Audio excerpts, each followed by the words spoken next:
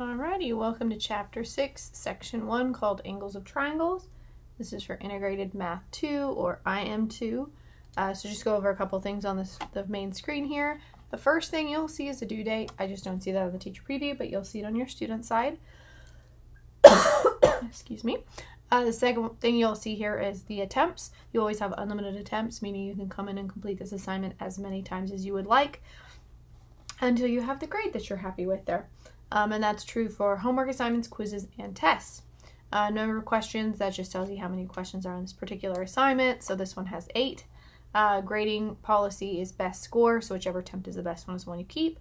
And partial credit's enabled, so if you answer 1 of 8 questions correctly, you get credit for 1 question, or however many you answered correctly. Please remember that once you start your homework, you must finish it before you can work on anything else. And what that means is once I click Start, down in the bottom right corner of your screen, you will see a Submit Assignment button. I know it's not here on my side because it doesn't show me that on the teacher preview, but on the student screen, it is there down in the bottom right corner.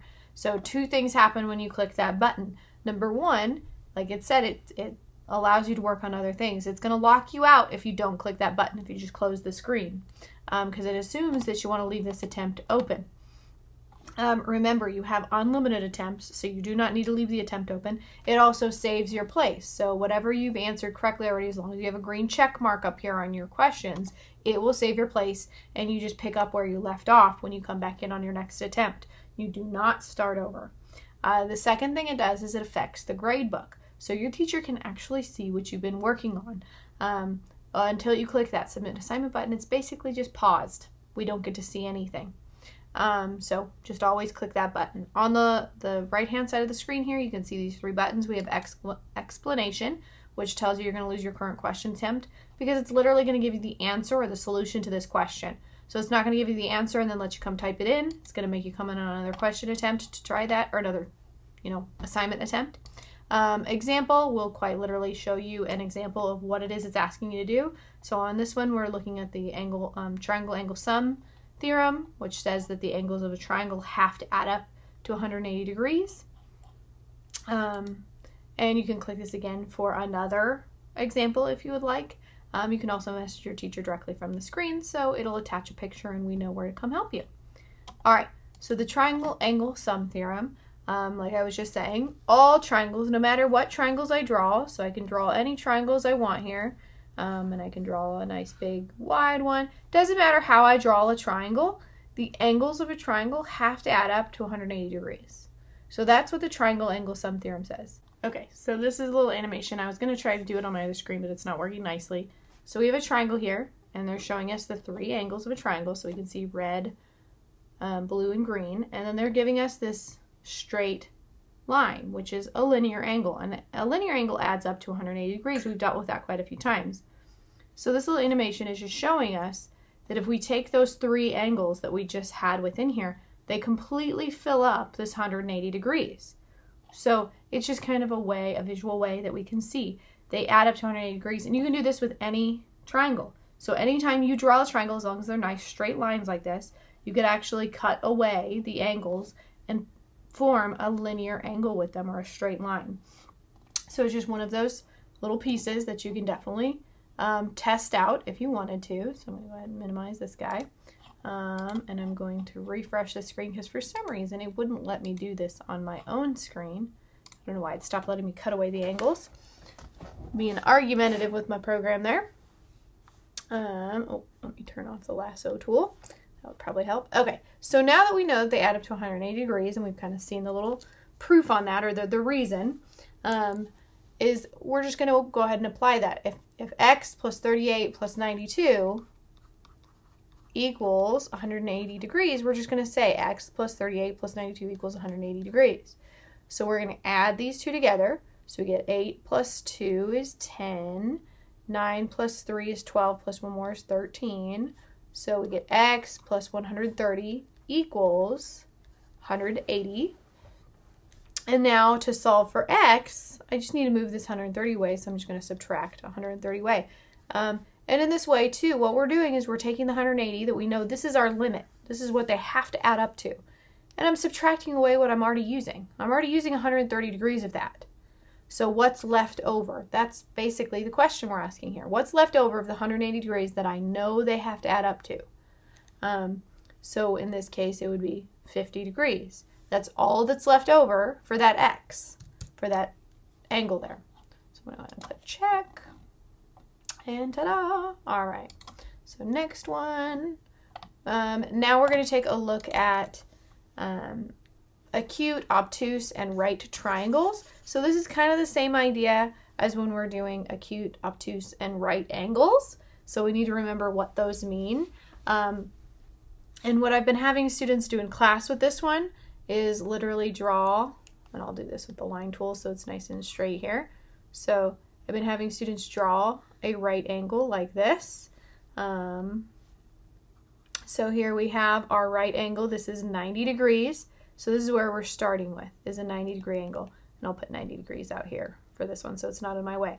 So a right angle is defined as a 90-degree angle, or it's perpendicular. The sides are perpendicular to each other. So this is kind of our starting point, because the other two definitions kind of come right off of this one. As long as we know what a right angle is, then we can define an acute angle. So an acute angle is anything smaller than 90 degrees. So I'm just going to go with blue here like this. And so this is an acute angle. So it's less than 90 degrees. So it's anything less than 90 degrees. So I can even draw the other side of this, which would be the red side here, like this. So it's kind of taking that up. So it's this angle in here, this blue one. So an acute angle is anything less than 90 degrees. And then we can go with an obtuse angle. So an obtuse angle is anything greater than 90 degrees, but it has to be less than 180. So it can't go farther than, you know, a straight line. So we have a limit here as far as we can go. But with this one, it would also have an edge over here, like this. So we're kind of using that edge over and over again, like this. And now I can go from here to here. So it's bigger, it's more than the 90 degrees. So it has the 90 in it and then goes a little farther here, right? So this is kind of an extra area. So obtuse is greater than 90 degrees. It's also less than 180, like I said. So if we were to continue this line over for the angles here, so if I was to continue this over, it can't go past this line. So if we were to draw a line going like this and we try to go all the way around like that, well, that's not obtuse. That's going past the 180. So it does have a limit. We can't go that far. So anywhere, you know, bigger than 90 or greater than 90 and less than 180, because we don't want to go past that linear mark there. So these are the basic categories. And when we're looking at these, when you have an acute angle, and I did acute in blue here, or an acute triangle, so an acute triangle, all three angles are acute. So all three angles have to be less than 90 degrees in order for us to call that an acute angle. So if we come over here and we look at this, the only one, because I have 60, 30, 90, well, that's not less than 90. I have 120 here, that's not less than 90. 60, 60, and 60, this does work. So this guy would be acute. This has a 90 again, so that would not work. If I go with obtuse, which I did in pink here, so obtuse triangle has one obtuse angle and two acute angles. I'll just finish that off there. So one obtuse angle and two acute angles. And this works directly off the triangle sum theorem, because if we think again of a triangle, if we have to add up to 180 degrees and I have something that's bigger than 90, so this angle, whatever it is greater than 90 because it's obtuse, and they all have to add up to 180 degrees, I can't then have another angle that's also obtuse. I can only have one, because 90 plus 90 is 180. So if I had two angles that were more than 90, so two obtuse angles, that wouldn't work. I'd have more than 180 already just with two angles. And remember, all three angles always add up to 180 degrees. So this just works directly off the triangle angle sum theorem. If I have one angle that's larger than 90, the other two must be less than 90. They must be acute angles. And we'll go over there and categorize those two in just a second. And then we have right triangle. So this is the same idea as obtuse, except instead of one obtuse angle, it's one right angle. And two acute angles. So this is the idea here. And again, this works directly off the triangle angle sum theorem. If I have one 90-degree angle like this, these other two have to be smaller in order for them to all add up to 180 degrees. Because I can't have two right angles. If I had two right angles like this, well, that's not going to make a triangle because now I'm already using 180 degrees. So my other angle would be 0, and that's, that doesn't work. That doesn't make a triangle in order to add up to 180. So we can only have one. All right, so over here, I can already see I have a right angle here, so that's a right triangle. I have a right angle here, so again, right triangle. And then this guy here in the middle, this is an obtuse because 120 is more than 90, so obtuse triangle. So it's just about categorizing. We just need to go over those definitions, make sure we know what those three things mean before we move forward. All right, so now we're going to look at the exterior angle theorem, and I do think we prove this in a little bit. And I'm going to be a little bit lazy with this one. Instead of drawing it, I'm going to steal a picture of it.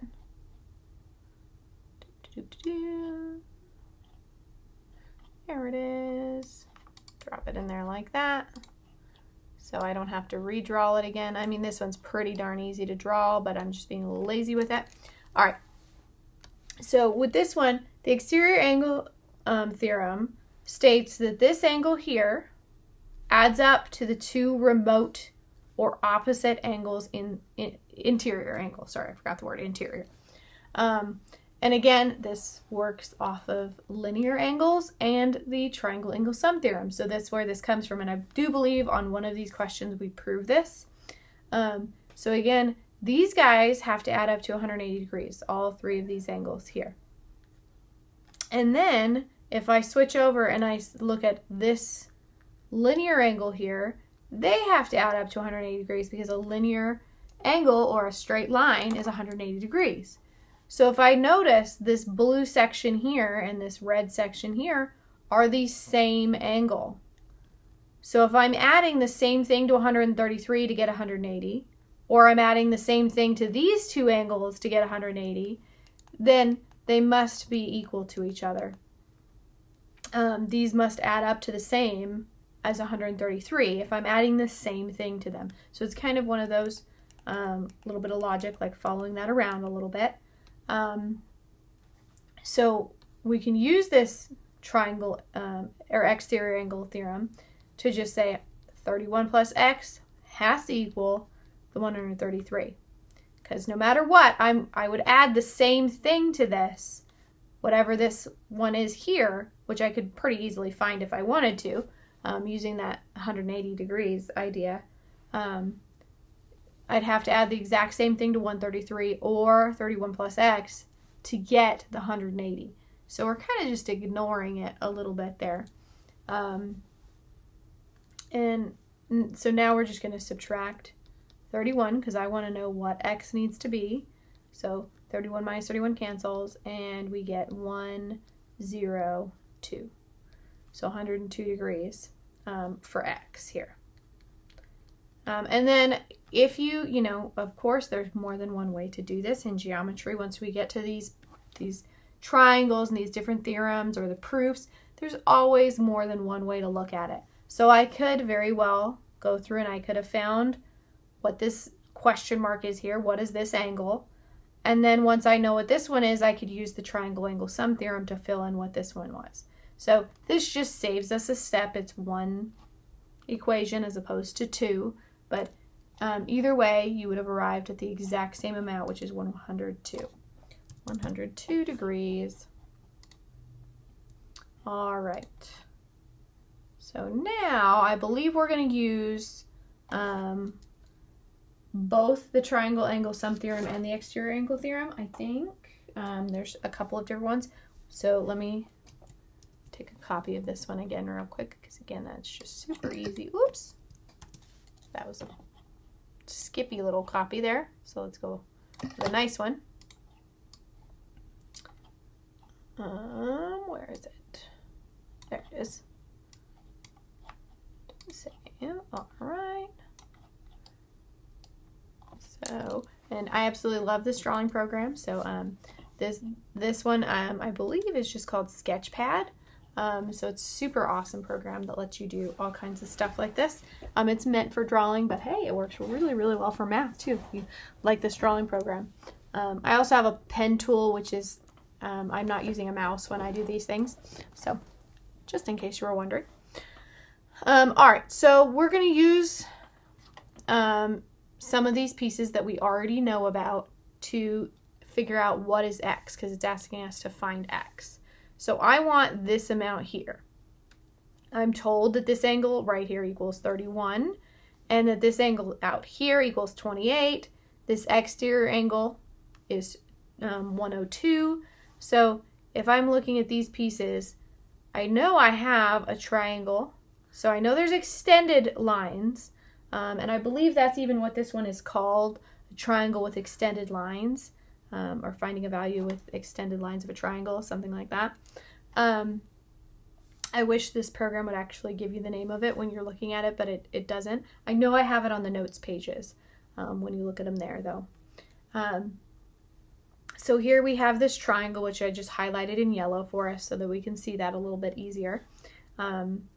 And we're going to go through and apply some of these pieces that we already know about. So one thing, and we haven't reviewed this today yet, but we always can use what's called vertical angles. So anytime you have two lines crossing like this that make an X, I can go across the vertex or opposite like this, and these two angles are congruent.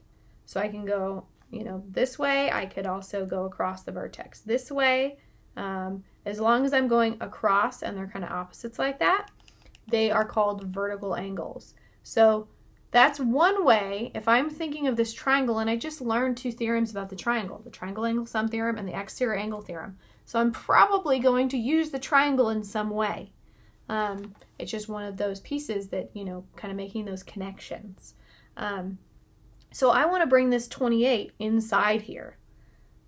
So if I go across the vertex there, where they crisscross, then these two are called vertical angles. Vertical angles. And I make you guys do this in class if you have me as a teacher in class. I make you write out the reasons. What are we doing here? Because when we get to theorems, or proofs, sorry, that's a very important step. Not just, I know I can bring the 28 in. Why can I bring this 28 in? Why does this equal 28 degrees? Because it's vertical angles. So give a statement. Here's my statement. This angle here equals 28 degrees because here's my reason. Vertical angles are congruent. So are congruent like this. So I know vertical angles are congruent. The more you practice this, the easier these things are going to get. The more you write it down, I think the easier they get to remember as well. All right, so we have this 28 degrees on this side. Now we have this angle up here. So if I wanted to know the entire angle, and I'll do this kind of in a light blue, I guess. So this entire angle here would be both angles added together. So x plus 31 equals whatever this angle is. And I know they're not labeled as far as, I can't say angle ABC or, however we would label these. But I know that this is going to equal x plus 31. And this is angle addition. So I can add two small angles together to get the larger angle here. So that's called angle addition. So now there's a couple of things I could keep doing. I could use the exterior angle theorem right now, or I could continue bringing angles inside to use the triangle angle sum theorem. Either way would be correct. It just depends on, if you see the exterior angle theorem. So with this one, I can see this 102, sorry, I almost said 120. 102 is an exterior angle. And I have these two remote or opposite angles. And when I say remote, think of like a TV and you're using the remote. The whole purpose of the remote is that I don't have to walk over to the TV and actually touch the TV to change the channel. I can sit on the couch and change it from there. It's not touching, right? So that's the same idea here. This 102 is not touching these other two. The only angle it is touching is this one here. This would be the linear angle with it, or linear pair. But these are the two interior remote angles, or opposite angles, I think is how Alex sometimes says it. So I can add these two together and it's going to equal the 102. I can also do the linear pair, subtract from 180, because remember, a linear pair has to add up to 180, and that would give me this angle here, and then these three have to add up to 180 as well, because triangle angle sum theorem. So it just depends on which method I want to go with. Since we just did the exterior angle theorem, I'm going to go ahead and go with the exterior angle theorem, like this. So this is the exterior angle theorem. Sorry, I almost forgot the O. Which just states that the exterior angle is equal to the sum of the opposite interior angles, or the remote interior angles. So let's see, I'm going to write this out over here. We have x plus 31 plus 28. So here's my opposite interior angles, and they're going to equal 102 when I add them together. So now I have x plus 8 plus 1 is 9, 3 plus 2 is 5. So I get 102, and then I'm going to subtract the 59 from the 102. So remember, this is the same idea when we were doing the 180 and I was saying, you know, what's left? Well, it's the same idea. If these two have to add up to 102, I'm already using 59 degrees of that. So I'm going to take that away to see, well, what's left over for this x, for this angle here. So let's see, I'm going to have to borrow, and I get 10, and then I'll borrow again, so I get 12, so we get 3, and I get 4. So I get 43, I believe. Yes, that looks correct. So 43 degrees for this angle x here. So again, and I know kind of going around, sometimes multiple options isn't always helpful, because that can be a little confusing as far as, you know, well, which option do I choose? It just depends on which option you see first. If you have kind of connected with that triangle angle sum theorem, the three angles of a triangle add up to 180, and you can fill in all the angles, go ahead and go with that one. If the exterior angle theorem makes sense to you and you definitely see that first, choose that one first. No matter what, we do have to use the vertical angles. I have to bring this 28 in. I don't really have a choice on that one. And then I do have to use angle addition here to get this whole top angle of the triangle. Because right now there's no way for me to fill in these little pieces here. Well, actually that's not true. There is a way for me to fill in these pieces here as if I wanted to as well. But I think that's a little extra work if we were going to try to do that. All right, let's keep going here. So now we're going to look at some parallel lines.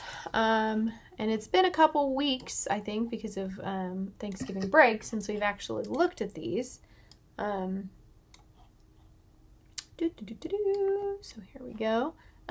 So parallel lines have some of their own rules when we have parallel lines and transversals. So when I have two parallel lines, and it's going to use this symbol parallel instead of the word parallel, so be aware this means parallel. So L is parallel to M, and these are just parallel marks. When you see these, sometimes you might see them filled in like this, little triangles. Kind of depends on the book or the person that's doing the video. I tend to just do those little open arrow type things. So this just shows that these are parallel lines. And from here, what we can do is start applying some of those rules of parallel lines. So I'm going to kind of highlight. So this is a transversal, and I'm drawing it a little bit through the triangle there just so that I can continue it. This is also another transversal on this side. So we actually have two different transversals, and we can kind of flip back and forth as we need to. So with this one, if I'm looking at the first transversal here, which is the blue line, that's the first one I drew, we have parallel lines in a transversal. So I'll do it in light blue. If I look at this X and I want to bring it kind of closer, I need to bring this in. There are, again, there's more than one way to do this. These three angles would have to add up to 180 degrees. So if I can find out what this one is, I could definitely fill that in. The triangle that these create here also have to add up to 180 degrees. So if I can fill those in, I can potentially find out what X is as well, because I could apply some of the parallel rules here, jumping it up if I know what this angle is here. We also have an exterior angle out here, which would have to add up to these two pieces, like this. So if I can fill in this one, I can definitely use the exterior angle theorem. So 3 different methods that I could use just for this one. Are some of the methods a little easier than others? Yes. So I always try to go through and say, okay, here are my 3 methods that I could do, but which one's the easiest one? And it's actually the last one I mentioned, that exterior angle theorem. Because if I'm looking at this X and I want to use the exterior angle theorem, which means I need to fill this piece in here to equal the 150. Well, X is an interior angle. It's in between the parallel lines. It's on the left side of the transversal. So I can actually use what's called alternate interior angles. And alternate interior angles are always congruent as long as we have parallel lines. If we don't have parallel lines, we can still call them alternate interior angles, but they're not congruent. Okay, so we do have parallel lines. So alternate interior angles means that I'm interior, so I need to be in between these lines here, but I'm going to be on opposite sides of the transversal. So I'm not just going to jump over to just the opposite side, the right side, but I jump to the opposite side and then slide down all the way, like this. So these are called alternate interior angles, like this. And I can actually, I'm going to try to do my little lasso tool. It wasn't working earlier, but let's see if I can do it now. So I'm going to grab this guy really quick and go like this, and I'm going to spin it around to show you. If I spin this around, I can actually drop it right on top there. And if you notice, it fits perfectly right on top of there. Those are congruent angles. So it's just one of those things. It just makes it very visually easy to see. I can definitely use these two. So now I can use that alternate or that exterior angle theorem. Let's see, what color have I not used? Green. So these two angles, 101 plus X, have to equal 151 because of the exterior angle theorem. And the more we move through this, the more we're going to see these shortened versions of everything. So instead of literally writing out alternate, I wrote alt. Interior, I wrote int. And Alex will start to do these things as well, where they start to shorten things and use symbols instead of the full words, because it's definitely very common. So we have X plus 101 equals 151. So to solve for this, I just simply have to go 101, or subtract 101 from both sides. So 101 minus 101 cancels. X equals 0, 5, and then 0 again, so 50 degrees. So X has to be 50 degrees in order to make this true. All right. So again, we had to apply some of those parallel lines rules, and as soon as I have parallel lines in my diagram, I know I'm going to have to go back to those parallel line rules. So make sure, you're paying attention. What are they giving me? Why are they giving me parallel lines? They're going to expect you to use those. And then they just gave us, 2 different theorems for triangles, so they're also going to expect you to use one or both of those. All right, so now we get a little bit more of an algebraic looking piece here. So I'm going to go ahead and copy that and put it over here.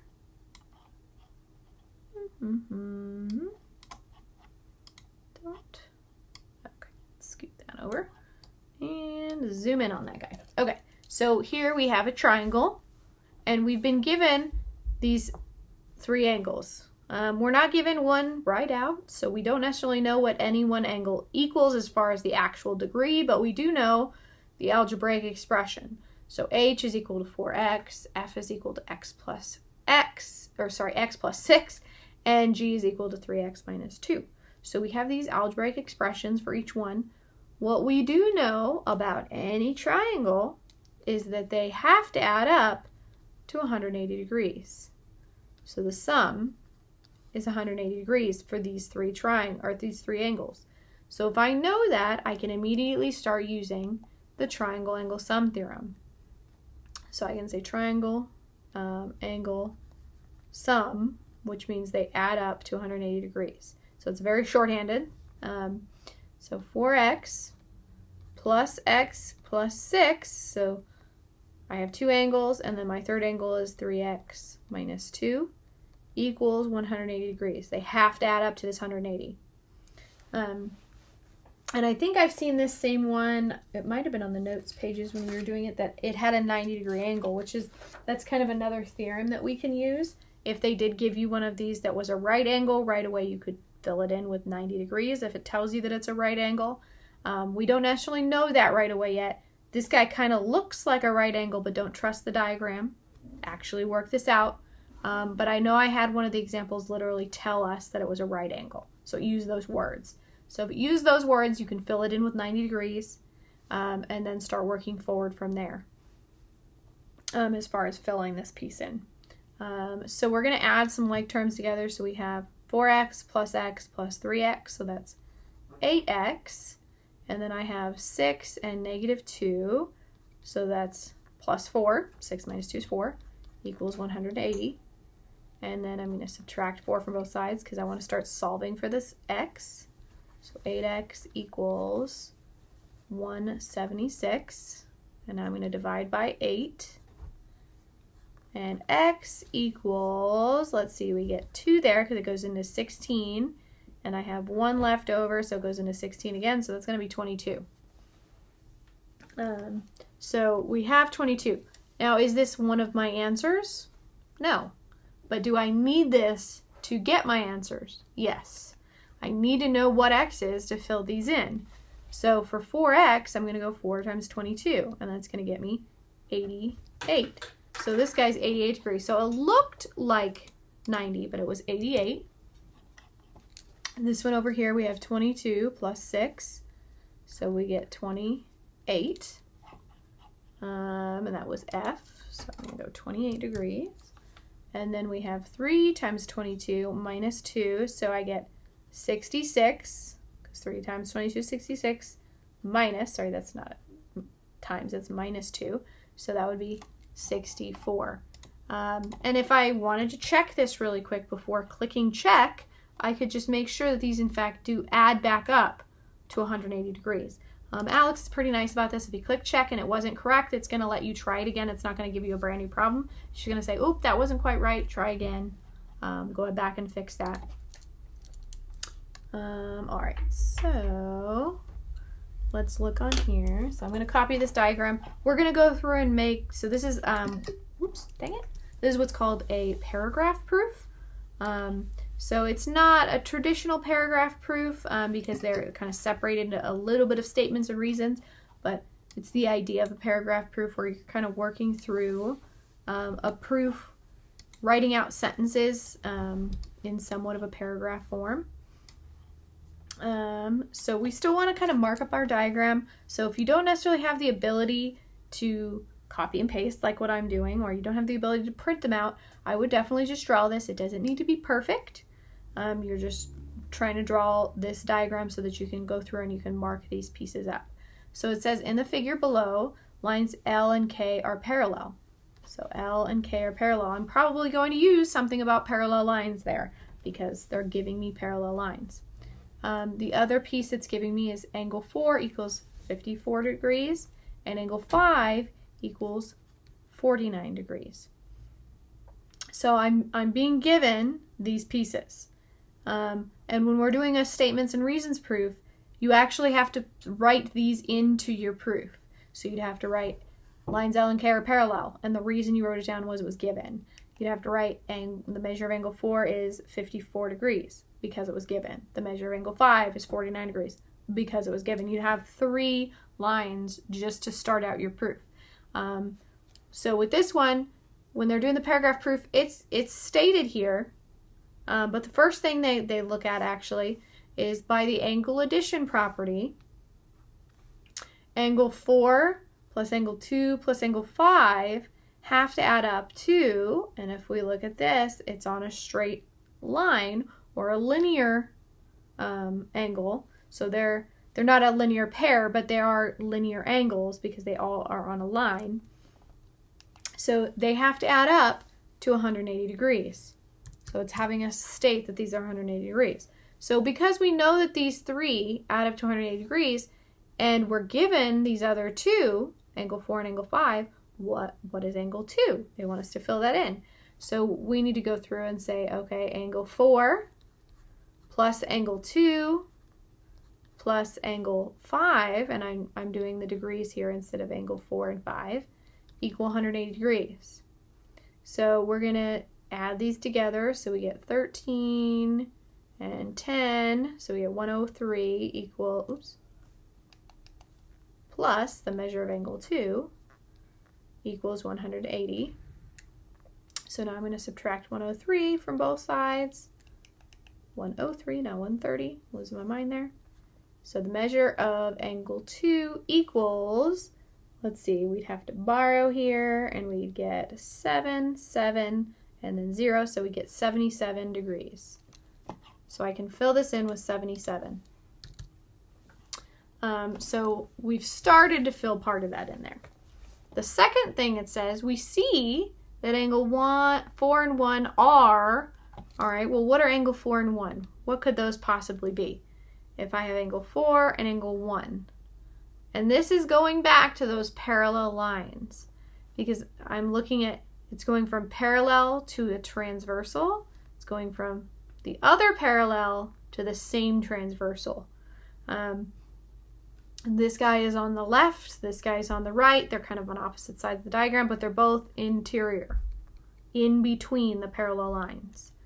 So with this one, I can see that they're alternate interior angles. Alternate exterior angles would mean that they are both outside the parallel lines, but they're inside the parallel lines, so they are alternate interior angles. So this is actually one of the same things we just used on that that last question, or the last 2 questions ago, I think it was, to kind of bring that X down into the triangle. And whenever we have alternate interior angles, especially since, you know, L and K are parallel, we need parallel lines in order for this to work. They are going to be congruent. So if angle 4 equals 54, angle 1 also equals 54. So now we're going to switch over to angle 3 and 5. So we'll go with, let's see, we'll go with orange, I guess, on these guys. So angle 5 and 3. And this is kind of the same reason. It's going from parallel to transversal. It's the other transversal, but it's still a transversal. And now we're going to the other parallel to the same transversal. So we're going to use the exact same reasoning we just did with 4 and 1. 5 and 3 are alternate. They're on alternate sides of the line and kind of alternate sides of the diagram. And they're interior angles. So alternate interior angles. And they are always congruent as long as we have parallel lines. So if angle 3, or angle 5 is 49, angle 3 is also 49. So now we have this statement down here. Therefore, angle 1 plus angle 2 plus angle 3 is what?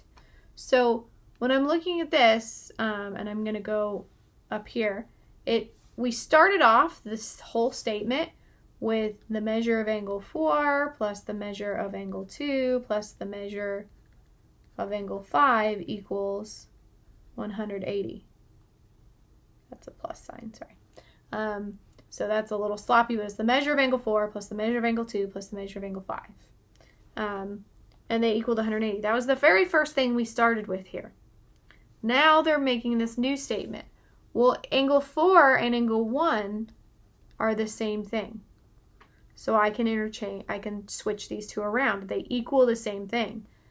Plus the measure of angle 2, well, we didn't change that. It's still the measure of angle 2 here. Plus the measure of angle 3. Well, remember angle 3 and angle 5 also equal the same thing. So I can substitute angle 1 for angle 4. I can substitute angle 3 for angle 5. And they would still equal the same thing. It's all the same measurements. Nothing has really changed here because 54 degrees came down here and 49 degrees came down here. So if these three angles equal 180 on the straight line, they'd also equal 180 within the triangle. So this guy's 180. So this relationship between angle 1, 2, and 3 is an example of the following rule. The sum of the interior angles of a triangle add up to 180. So this is another proof, which it's not quite the same as that one I showed you at the beginning of the video where we kind of cut the angles away and made a straight line, but this is how you move it into the triangle. This is actually the proof for the triangle angle sum theorem. So let's go ahead and click check, and I think we have one more to do here. All right. So now I believe we are going to prove the exterior angle theorem is what we're doing here. So let me grab that picture. This one's not too terribly to draw. Hard to draw if we wanted to just draw this guy, but being a little lazy, it's a little nicer to use a printed one if I can. All right. So we have these three pieces here, and I'm going to switch my colors up. So I'm given that angle 2 equals 34 degrees, and I'm given that angle 4 equals 33 degrees. And then we have this exterior angle 3, we have this other angle 1 here. So we just proved this first statement. The sum of the interior angles of a triangle must be 180. That was quite literally the last statement we just made on that last proof. So I hope, by the end of this video, we definitely understand that piece. So angle 1 plus angle 2 plus angle 4 have to add up to 180. Those are the interior angles of a triangle there, right? We are given that angle 2 equals 34, so angle 1 plus angle 4 must be what? Well, what they want us to do is just think about it. If they have to add up to 180 degrees, and we're just looking at what do these two add up to. We're not necessarily asking what is angle 1, but what do they add up to? Well, I need to know, I'm already using 34 degrees of the 180.